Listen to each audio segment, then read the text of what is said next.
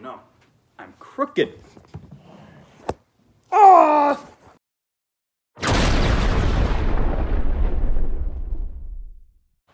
Hey everybody, welcome to the last Tuesday Rewind of 2020.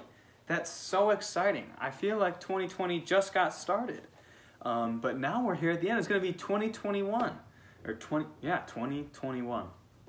Feels strange to say that. But I hope you guys had a fantastic Christmas. I hope that your New Year's is going to be even better. And I hope you guys got to spend a lot of time around the Christmas tree with your family, eating great food, opening up some presents, and spending time maybe playing some games. This video, I wanted to remind you guys that on January 9th, we are going to be having our Rewind celebration. It's actually going to be at Faith Church. We're going to be inside, so make sure you wear your masks. And we're going to be kind of doing a recap of everything that we've learned in these Rewind videos. We're going to have a giant celebration. We're going to announce the winners of the grand prize, and we're going to be very generous with prizes this season. So you might want to make sure you're out there and also continue submitting awesome Rewind challenges up until then for a chance to win more and more prizes. Once again, I believe that I said that they were a Dairy Queen gift card, just a plethora of candy, and then a surprise prize. So be sure to keep submitting your Rewind submissions because you guys are killing it. Anyway, so I hope you guys had a great Christmas.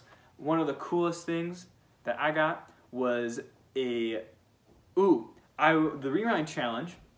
Guys, the Rewind challenge last week was to show everyone the funniest or greatest gift that you might have given someone this year for Christmas. And the gift that I chose to give my family this year was matching Winnie the Pooh onesies. Check out this video. I hope they'll let me put it up. Mom. Dad.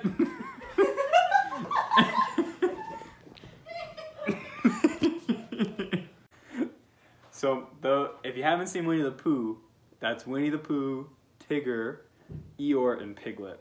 We're all dressed up as. So that's my family as well. Welcome into my home.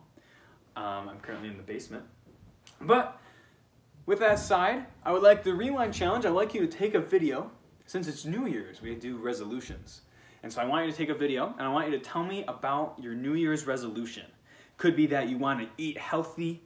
Could be that you want to read your Bible more. Could be that you want to get all A's in school. It could be anything.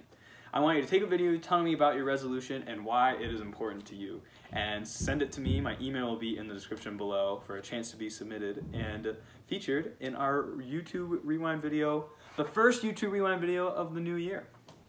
So yeah, with that out of the way, everybody, let's just jump right into it. Today we're going to be talking about, I'm just going to do a brief overview actually of everything that we've talked about the last month, particularly because now that Christmas is past, it's always such a bummer when Christmas is over. I always get kind of sad for a couple days because I'm like, man, I just love Christmas so much, and now I have to wait a whole year until it comes back around. But now that Christmas is past, sometimes it's pretty easy to forget that we celebrate Christmas for such a beautiful reason, which is that Jesus came down to earth and saved us all from sin, which is what we've been learning about this whole month. And so we've learned that Jesus is our shepherd. We were reading about the time that Jesus told Peter to go feed his sheep and to take care of his sheep.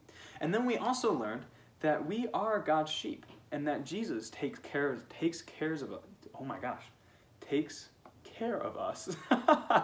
Takes care of us as the good shepherd. He leads us to green pastures, he feeds us, and he makes sure that we are all well.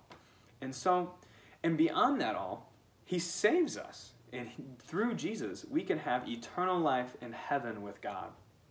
And so, it's important to remember that not just during the Christmas season, but to have that in our hearts and in our minds throughout the rest of the year as well. Because that's the greatest news you could ever tell someone, right? If you knew that the answer to eternal life, if you knew that true love and true joy came from Jesus, came from the never-ending source of God, you would want to tell everybody about it. You'd want to share it with the whole world. And the beauty is that you do know it.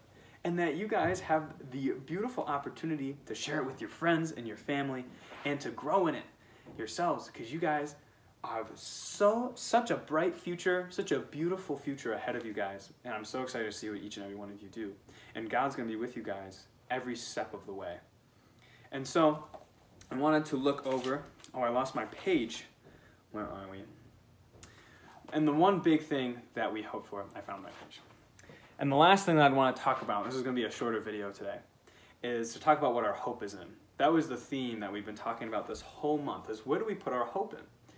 And if you've been to any of the Sunday schools or been keeping up on these videos, you would know that our hope is in the second coming of Jesus. Is that our hope is when Jesus comes to finish the work that he started here on earth. Because the first time he came here, that wasn't everything he had to do.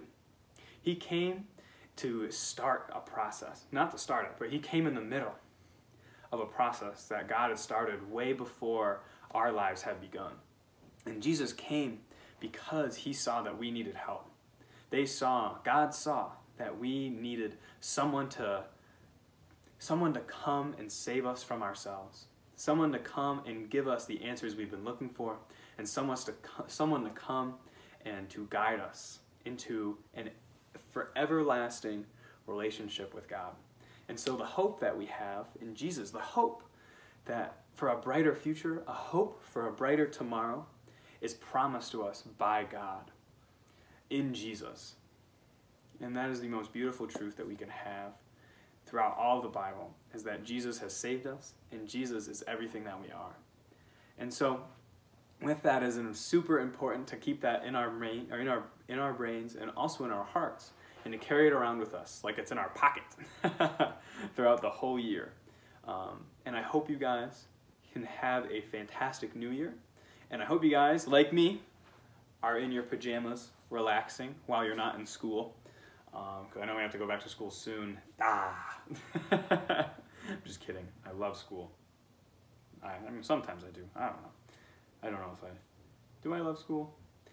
That is not important. Ooh. But anyway, guys, I love you all. You are so amazing, and I hope you guys' Christmases was beautiful.